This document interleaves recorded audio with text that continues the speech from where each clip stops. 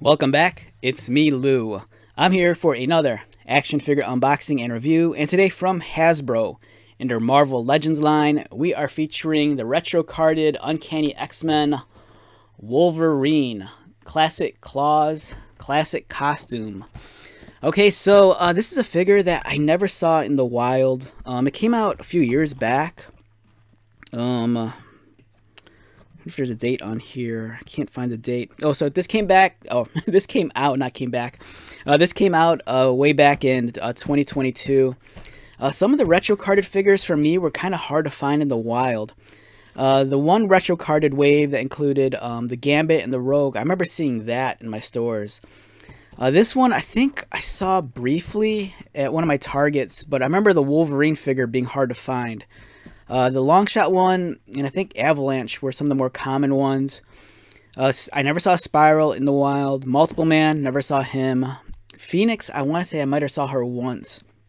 But I just remember this assortment was just kind of difficult for me to find. I kind of held off on buying this, which kind of surprised me because I was a huge fan of the X-Men in Space storyline from, I think it was 275 to I think 277, which this character depicts, this version of Wolverine, and we'll talk about that in a minute. But yeah, I mean, didn't find this in the wild, and I got the bug recently to buy X-Men Marvel Legends figures. I think it's more so because of the new Disney Plus cartoon coming out. Some years ago, I kind of felt like I completed my X-Men lineup. And then, I never thought they'd necessarily do all the X-Men in this style of costume. I mean, we did get the Forge, but it really took me back when they kind of unveiled those promotional photos a few years ago that they were doing all the X-Men from 275, and I was kind of stoked on that. So if you're a longtime comic book fan, this this probably will take you back. So back in the day, we're talking like early 90s, X-Men, Uncanny X-Men was being written by Chris Claremont, and the artwork was being done by Jim Lee along with inker Scott Williams. And this was kind of a precursor to X-Men #1, which was kind of this it kind of opened up the floodgates for the X-Men. It brought in X-Men '92, the original animated series that was on Fox Kids. But when Jim Lee and Chris Claremont were collaborating on X-Men, it was kind of like the perfect storm. And I think one of the heights of their storytelling antics back in the day was the X-Men in Space storyline. It was great. This was kind of an anniversary issue, being 275, and it was a gatefold cover. So it spanned across the entirety of the cover, including an extra fold-out page. And it's such a great looking image. You have all the X-Men in the original X-Men inspired costumes. You have Gambit, you have Banshee, Forge, Psylocke. You didn't know it until you read the comic, but you have Professor X standing in the background. Wolverine, Jubilee, Storm, and in the background you have Zadalin, Magneto, Rogue, and then Gladiator, Lilandra, and Deathbird. So the storyline was this was coming off of the Extinction Agenda. After years of being thought dead, the X-Men were back in the public light. And they kind of reunited with X-Factor and the New Mutants, and they kind of had to figure out, where they were going to go after the Extinction Agenda.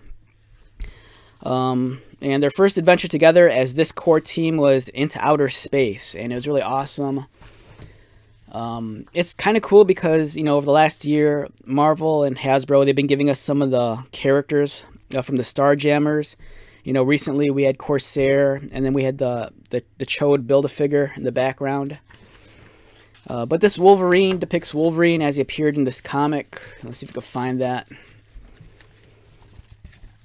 Yeah, here he is. He's cut up, snared up, I think in vines or tentacles. And he's kind of wearing the Forge designed X-Men outfit, which is kind of essentially almost like the old school uniforms. Yeah, if you've never read any of the old school, or if you've never read any of the X-Men comics, period, they're worth picking up. The stories get kind of convoluted and kind of wacky sometimes, but the artwork, especially during the Jim Lee era, was just awesome. Jim Lee came on board, after Mark Silvestri's long run on the title. And he brought like a, you know, kind of like a refreshed, renewed energy to the book, you know, visually. And it's just great that Hasbro, you know, gave us all the X-Men in this uniform, which is cool. One thing that's kind of throwing me off now that I haven't read this book in like ages, I forgot that Storm initially is wearing her standard uniform in here, which we see, whereas all the other X-Men, they're wearing the new uniforms. But yeah, it's cool. I think during this time period too, I think Storm wasn't sure of her place on the team. And I think it was X-Men 274. That was like the issue after the Extinction Agenda. They had that giant meeting in the War Room, you know, with all the X-Men characters at the time, like X-Factor and the New Mutants. And I think there was like kind of like a question on who was like the leader of the team. You know, Cable kind of stepped forward that he kind of like claimed that he kind of pulled the New Mutants back together, especially since they were kind of lost without a leader. X-Factor was kind of doing their own thing, and I remember there was a scene where Gambit's about to take off. You know, he kind of felt like, you know, he wasn't really necessarily an X-Men. He was kind of just brought on because he was partners with Storm. They were kind of like thieves and whatnot. And he was going to go hit the road. And he was asking Storm to like tag along. And she kind of felt like her place was still with the X-Men. So, you know, Gambit is kind of like, you know, roped in on the team. All right, enough about that. This took me on a deep rabbit hole. I don't know. I'm just very nostalgic for that time period. Let's get started with Wolverine. All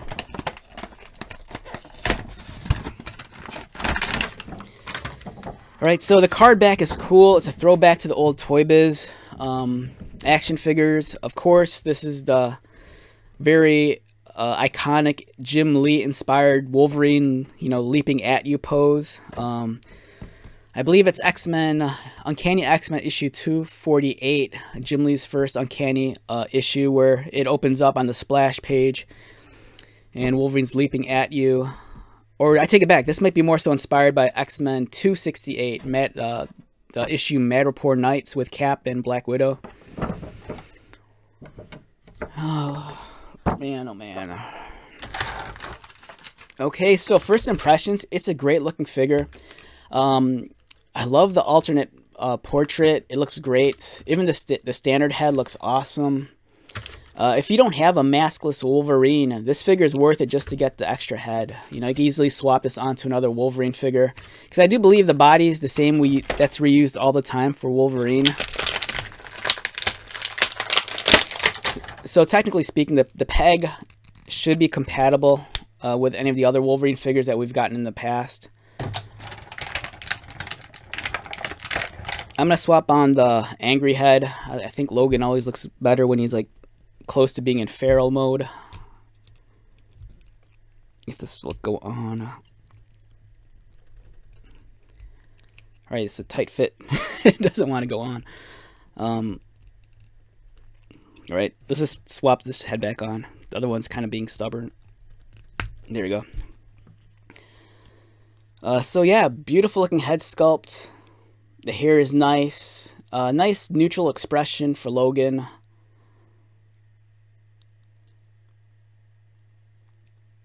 He has the classic inspired uniform. Nice color scheme.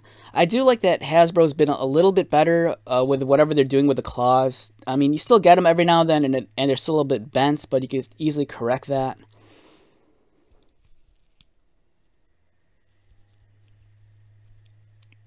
Oh yeah, real quick, I like the shade of blue they're using. I wonder if it's the same as the retro-inspired morph. Yeah, the blue looks like the same shade, which is nice. There's a consistency here. There's the height difference. You know, they're pretty good about getting Logan's height right. It's kind of varied in the comic books. I remember, I think in the Marvel Character Guide, I think it was maybe listed at 5'3", but then one of the trading cards might have had him listed at like 5'6". So Logan's a very short character, unlike the Hugh Jackman Cinema Wolverine, which is pretty tall.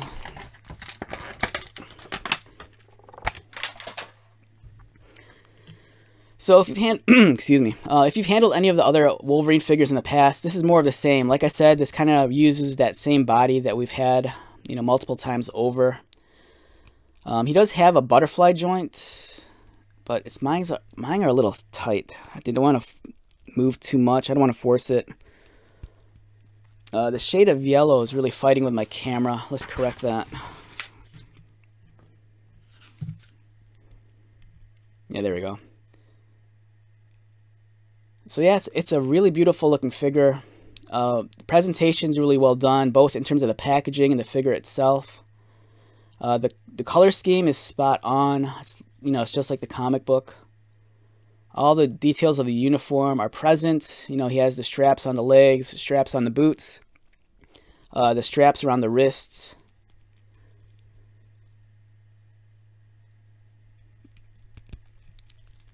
Yeah, the figure, it's very posable. You know, nothing really new here. But yeah, it's great. And if you're curious, yes, I do have the other figures. I'll review these in the near future. Here's the one Marvel Legends 3-pack that features Gambit, Banshee, and Psylocke, you know, in the similar uniform. And then there's also the 3-pack with Jubilee, Storm, and Forge. I'm curious about the Forge figure because we did get this Forge some years ago, but it looks like this is a completely redone figure, which is nice. Alright, so let's wrap this one up. Once again, my name is Lou. If you're new to my channel, welcome. If you are a returning viewer or subscriber, thank you so much for your continued support. I greatly appreciate it. So until the next video, be safe, take care of yourself, buy lots of toys, and most importantly, be happy. And I'll see you at the next one. Alright, later.